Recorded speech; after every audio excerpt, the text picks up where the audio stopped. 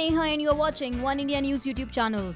Pakistan coach Mickey Arthur feels his side was given a reality check by India in the lost Champions Trophy clash in Edgbaston, and the below par show was a result of his players letting the occasion get the better of them. Arthur admitted that Pakistani player lacked self-belief and erred in executing simple plans. He said, "We were below par. It's as simple as that, and it's a reality check of where we are in our one-day cricket at the moment." He also said that we talk about setting the tone up front, but we didn't set the tone up front. We had a couple of guys that were in the clouds at the start, and that sets the tone. For us to have a performance as tentative as that right from the start is a worry, and the only thing I can think of at this magnitude of the occasion got to them.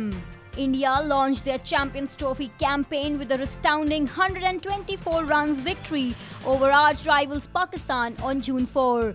Well, they extended their dominance over the arch rivals in major ICC tournaments. Well, that's all in this video. Thanks for watching. For more news on politics and sports, especially Champions Trophy, please stay connected to Oneindia News YouTube channel, and also do not forget to subscribe to us.